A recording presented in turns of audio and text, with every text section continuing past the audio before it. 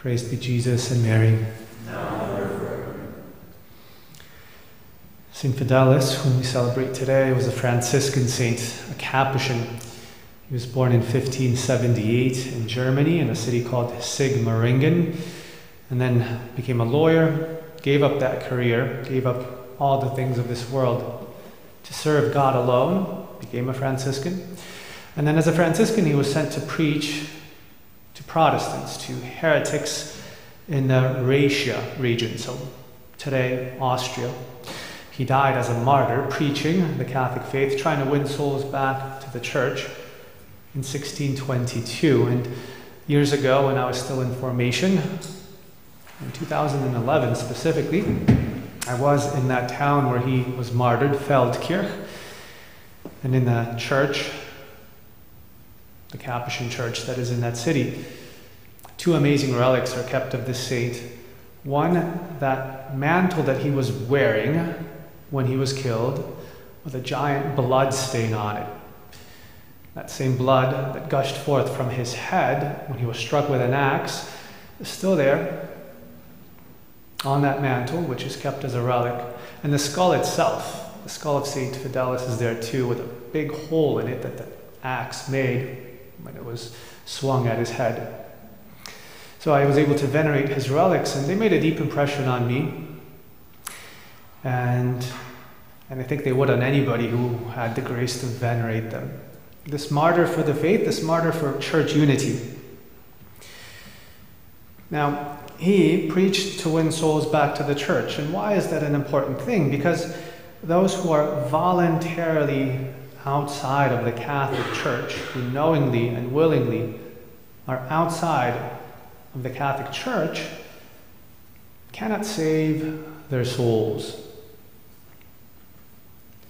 At that time, during the time of St. Fidelis, that schism was still very fresh. The revolt of the Protestants was still very fresh. It was very difficult to think how somebody could be outside of the Catholic Church through no fault of his own. Again, the schism was very fresh. It was very fresh on people's minds that the Protestants were breaking away from the church of always, that there was really a novelty, a revolution going on. It's difficult, therefore, to think that anybody could be in that situation through no fault of his own. Today, we stress the fact that those who are involuntarily outside of the Catholic Church, who are outside but do not realize that Christ wants them inside, such people can save their souls. But nevertheless, we still have this obligation to win souls for the church, to work for one flock under one shepherd. So why be anxious? If people who, through no fault of their own, are outside of the Catholic Church may be saved, why be anxious for Protestants? Why be anxious for non-Christians? Why be anxious?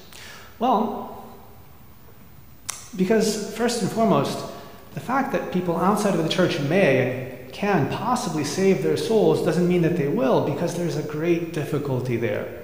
If they do save their souls, it is only with the greatest difficulty, because in the church we truly have something more than people outside of the church. Christ has really given us something precious, something inestimably precious, something that makes salvation much easier for us Catholics. And those who are not Catholics simply do not possess it, and salvation for them, though possible, is difficult and even extremely difficult. This example just comes to mind, but still, just an example, and insufficient to really describe the reality. But the example, people can and do really climb Mount Everest, and without supplemental oxygen. They really do that. It's possible. People have done it, and new people do it all the time. But that's really difficult to do. Possible? You bet. Of course you can do it. But would you do it just because it's possible? Well, with great difficulty. And such is the situation of those who are, even through no fault of their own, outside of the church. That's why the popes, Pius IX and Pius XII, in very explicit terms, but not only they, just those are the two that come to mind, always invite those who are outside to come in, because outside they are in a situation in which their salvation is at the very least uncertain. The difficulty is great. But then the second question comes, my goodness, yes, people can be outside of the church through no fault of their own, but is that really their situation? Are they outside really with no fault? Are they really cluelessly outside of the Catholic Church? Or are they outside through some negligence, through some fear to enter inside? We don't know the answer to this question for each and every individual case. But it's still a good question. And a reason to be, so to speak, in a healthy apostolic way, anxious for the salvation of non-Catholics. Are they outside through no fault of their own? Another example, these are anecdotal, so they don't mean much, but an anecdotal example, just recently reading a news article. In passing, there was mention of a pretty prominent non-Catholic who nevertheless demonstrates a lot of sympathy for Christianity and Catholicism, but nevertheless is not Catholic for some reason. And again, we don't know why. There's always a lot more to the life of an individual than what we can know about him in the news, but nevertheless, he's for some reason not becoming Catholic, although has a lot of sympathy. And in this article, one person trying to excuse this non-Catholic says, "You don't understand. If so-and-so became Christian, that would hurt his family so deeply that he cannot do it. So that's why he can't become Christian. He can't cause chaos and disruption and pain in his family. That's why he can't become Christian." Well, humanly speaking, okay, it puts things into context. Our Lord nevertheless says, unless you hate mother and father, brother and sister, these words, of course, need to be explained. The hatred there is not literal. But unless you love me more than mother and father and your family, you cannot be my disciple. So people who are outside of the Catholic Church, are they outside for some sufficient reason? Good question. It's easy to make insufficient excuses. That's why the popes say, don't live in anxiety. Work for the salvation of souls by bringing them into the church, converting them to the Catholic faith. Putting them in that place where they do have all that God wants us to have in order to be saved.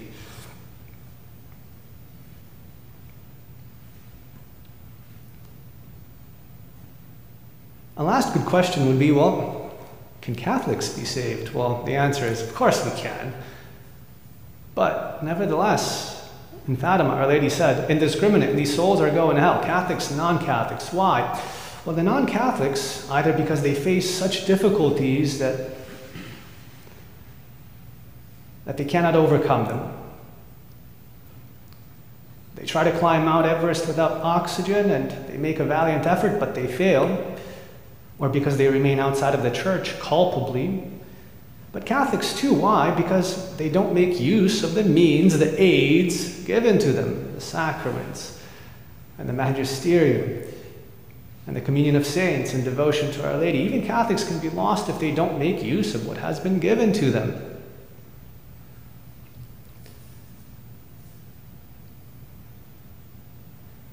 And we have this obligation to use everything that God offers us as assistance to save our souls. In fact, from him, to whom more has been given, more will be asked. So if God has given us a lot in his great mercy, he expects us to use a lot of the help that he has given us, to use all of it for the salvation of our soul. And if he has given it to us in his great and infinite mercy, maybe all of us here have been born into a Catholic family and haven't had to begin outside and then make that difficult journey into the church. That's difficult, and yet God asks that of some people. Maybe He hasn't asked it of any of us here. In His great mercy, He has made it really easy for us. He has given us everything, but then He expects us to use it because we really need it. In our misery and weakness, we have been equipped with everything, and God expects us to use everything, especially devotion to Our Lady. If we've been given that, it's because we are total babies that can do nothing without Our Lady. And we need her to have that childlike disposition to then do everything else.